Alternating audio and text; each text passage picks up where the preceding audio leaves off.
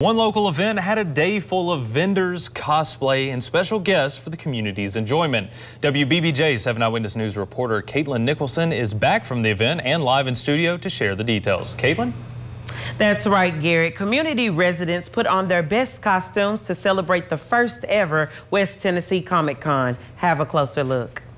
Costume makeup, Q&A panels, and handmade artwork were just a few things that caught your eye at the Comic Con. Event coordinator Austin Bell was excited that there were more people than he expected who came out and supported this event at the Carl Perkins Civic Center. Everybody seems to be having a great time. Vendors are happy. All of our attendees seem to be smiling and happy. They're asking if we're going to do it next year. The answer to that is yes, we're going to do it next year. Many people were spotted dressed out as their favorite comic. Some said this was their first Comic Con, while others participate in them quite often. It's really awesome getting to see so many people cosplay, interactions with special guests. It's really awesome.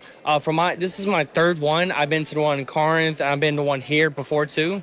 It's really exciting just to meet so many people who loves the stuff I like with Dragon Ball Z, Marvel, DC. It brings a lot of people together. Special guests such as Stephanie Natalie, Kenny James, and Megan Hollenshed were present to sign autographs and take pictures with the public. We really design our Comic-Cons to be very family friendly, and it's a place where families and friends can all come together, put aside all the stresses of the world, and just all enjoy the different fandoms that we all kind of get into. There were over 100 vendors. One father told us that he participated as a vendor to show his children what never giving up looks like. I'm currently a homeless author, and I dedicated the book to my daughters because loving fathers who provide support and unconditional love give their daughters the gift of confidence and high self-esteem. According to Bell, Comic Con has already been booked for September of next year.